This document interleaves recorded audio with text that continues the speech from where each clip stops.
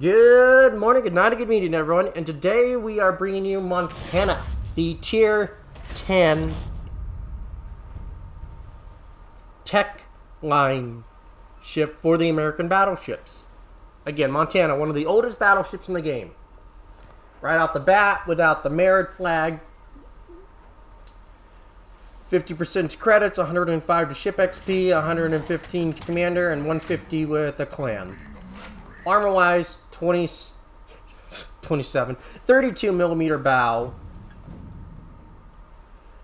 belt armor of 409, side plating of 38, and then a deck armor of 38. And then you have the 32 millimeter, well, stern. Again, you can bounce shells on this belt arm, on this armor belt here. You can bounce shells if you angle properly. Now, we'll show you her citadel. It is a waterline citadel, still able to be hit. You can still be hit by this thing if the enemy knows where to hit you. You are, as you can see, still slightly at the waterline, but just barely. So you can still get hit in this thing. So you have to take that into account. Survivability-wise, 96,300, 37% torpedo reduction. Try not to take torps. You will be able to take some torps, but continuous torp damage will hurt. Her main selling point are her 12 406 millimeter guns. Now, the way I have it set up is a 30-second reload standard. Minimum switch time of 18 seconds. Since this is just a normal standard build captain, no special perks. It's going to be a standard 18-second switch time standard. 33-second 180. 264 max dispersion. 24-kilometer range rounded up. AP and HE damage is 5,700 for HE, 13,500 for, well, the AP. Then we go to the fire chance is 30, I wish it was 38%, but 36%, 68 millimeter armor pin on the HE though. That's pretty good. You can, if you absolutely have to use the HE, you can use the HE if you're in a desperate situation. The velocity is actually better than the AP shells at 820. Now, velocity of the APs is at 762.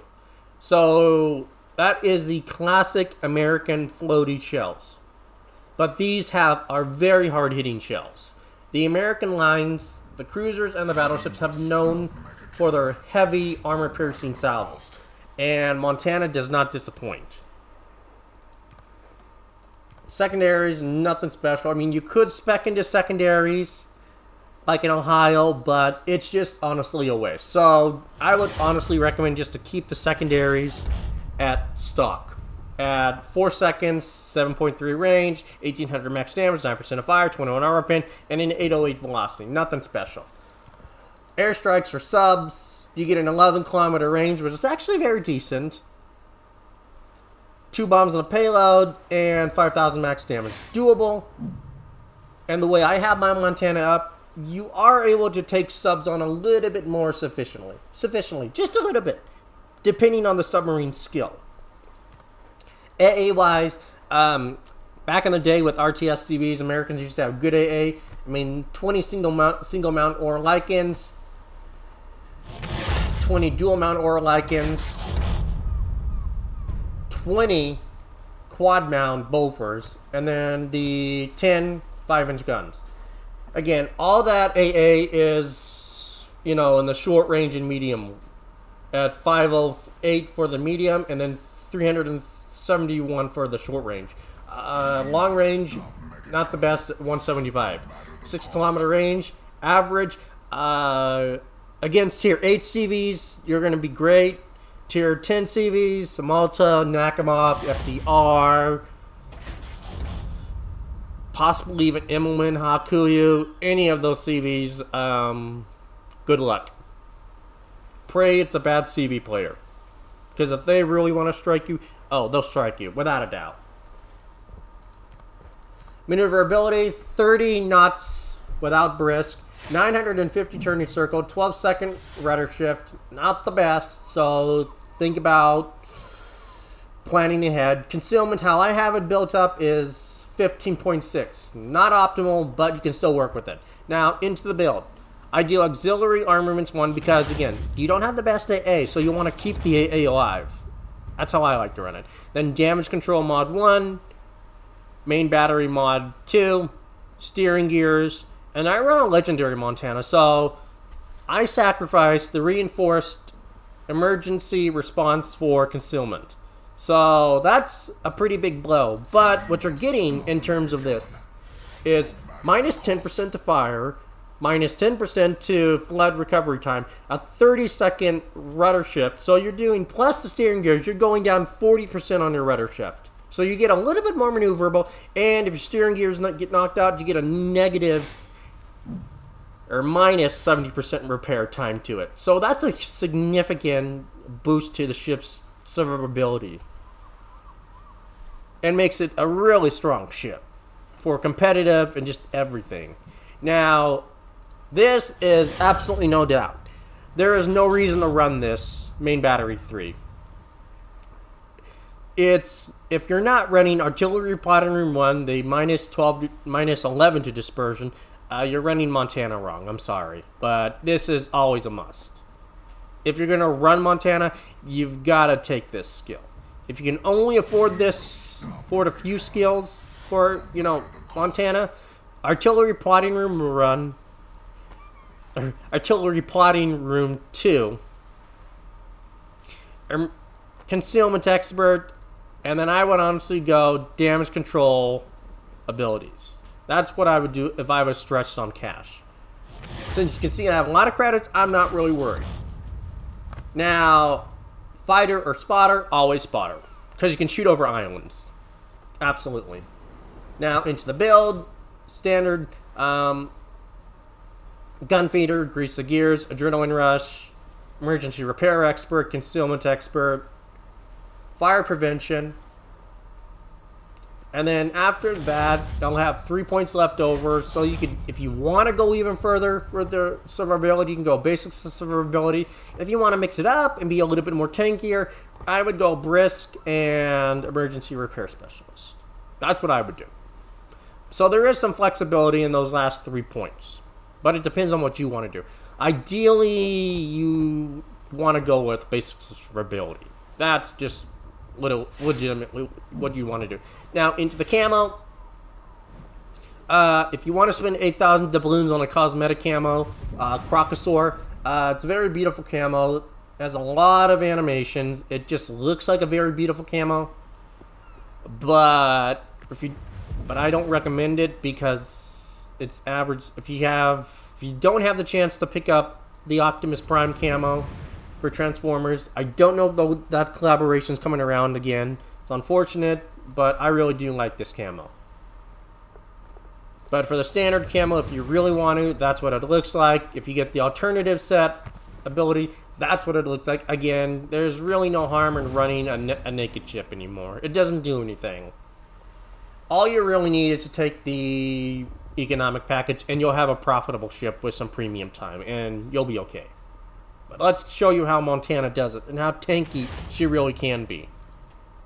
Hello, and welcome back, my loyal subscribers, and we're on Montana's Tech Line replay. So we're in the new asymptomatic mode, where we have Curve First, Palmer, Salem, Petro, and Montana against literally a pure battleship and one DD and a sub and a CV. But a tier 8 CV versus a Montana, not very threatening.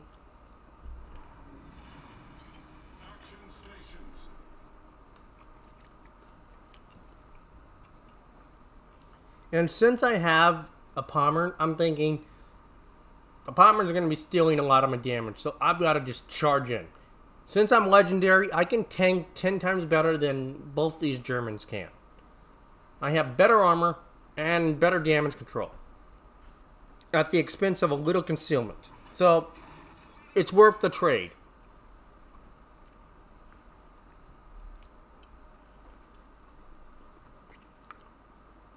And Montana is one of the oldest battle. I believe it's the second or the.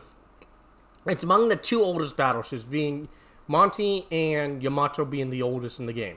And this ship is, with the legendary mod, she's aged pretty well. Although the Schlieffen has rendered her slightly mute to a point. And that's what's sad. If they put bans on Schlieffens and like, no, you can't take a Schlieffen, I would take a Montana.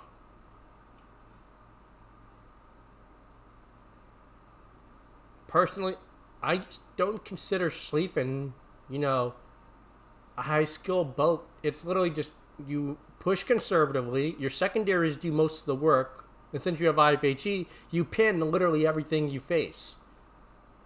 And 1v1, Schlieffen wins the fight against like any battleship if it's a 1v1.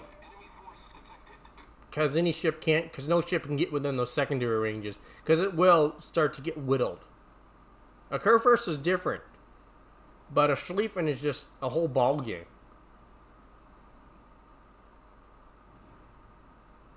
But since the Pommern isn't really pushing in, I can do whatever I want. Our Salem, though, is being a little odd. Because you can see he's going all the way up north. Whereas if he would go to that island at E9 and just hug his bow, put his bow right there, he'd be fine. Or technically this would be E8, and just put his bow right on that island, and he'd be fine.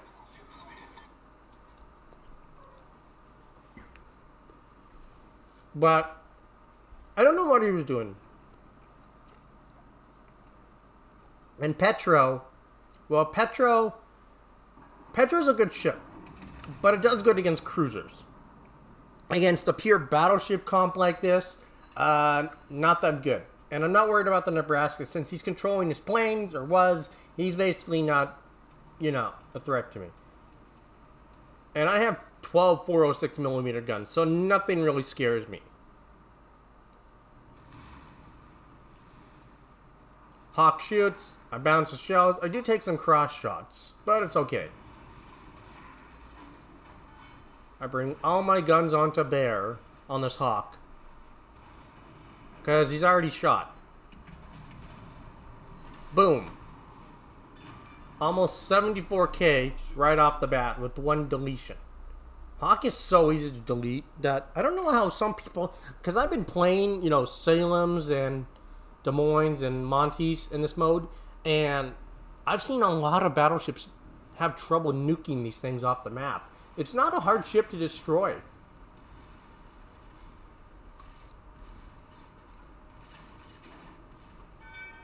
Now I'm literally pushing. There's no point. There's nothing that can stop me.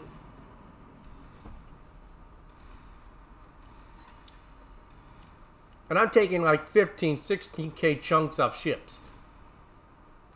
And the Pommern is just, well, defending the base, loading each. Our Petro does go down. But he really put himself in a bad position. I imagine when he went broadside to those two, Veneto and Vladivostok, he took a citadel or two. And ever since I raised Petro's citadel, it's not as strong as it used to be. By far. Right there. We do almost 20k. The salvo weight from these 406mm guns is insane. You can't catch a Schlieffen doing this without getting a citadel or two.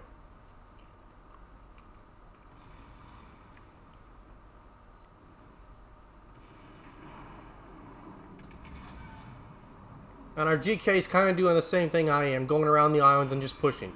He knows if he just pushes in and angles, he's fine. But literally, all the enemy team is literally most likely looking at me. I don't have, like, priority target on this ship, so I have no idea who's aiming at me. But I imagine I have at least 3 to 4 aiming at me. I'm not worried about the Veneto. See, I just aim a little bit high, and I still take 18k off of them at that kind of angle. Like, I'm not truly worried. And I'm not worried against fires or floods because I have that extra damage ability. Since I'm damage control legendary, I can repair that 10 times faster. So the only thing that I'm worried about is getting chunked and Citadel. And as long as I stay angled enough, I bounce all the shells. Almost 24k off that.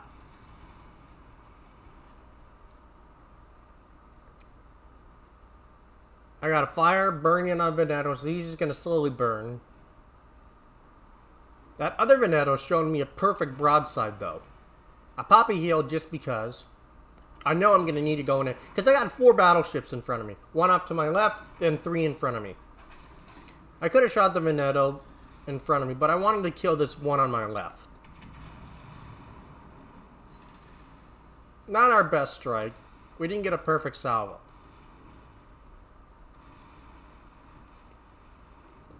And I kind of have to go slightly broadside to all these ships.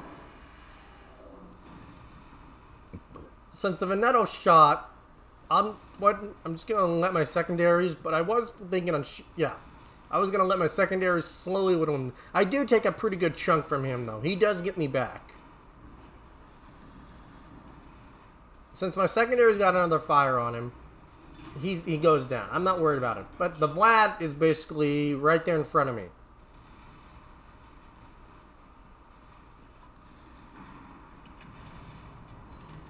And we do 50k to him. We do take another Citadel from the Richelieu. Again, you see, it was the chunks and the Citadels that were killing me. The fires don't do nothing.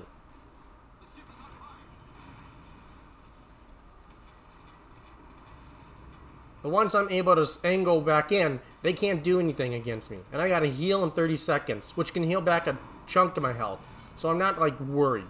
Again, another 12k off of them. The planes don't even get near me. I just blow them out of the sky.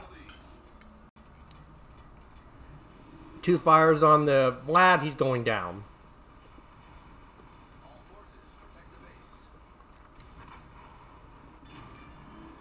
And the sub is snuck into our base. So we're like, can they get that sub down? Because it was like really kind of scary there. Because it would suck if they weren't aggressive enough and the sub just capped us out. That would be embarrassing. Very embarrassing. Fire the front guns. And do almost 30k with 1 Citadel. And servo pins. Like, it is insane. And my tank damage is up to almost 2.5 million. I get kamikaze from an aircraft hitting my back. So I'm like, eh.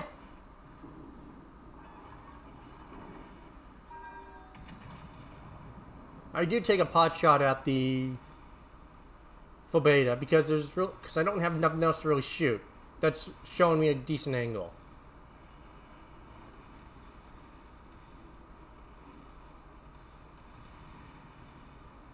But you see, even though the planes do drop, they still go bye-bye because of the AA. Kerfers picks up the CV, so kudos to him.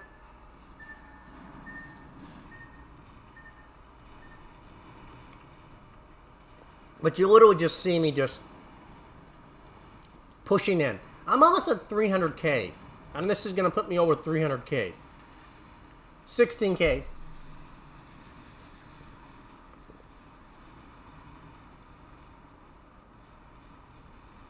And we crossed 2.5 million tanked. Kerfers picks up the Richelieu.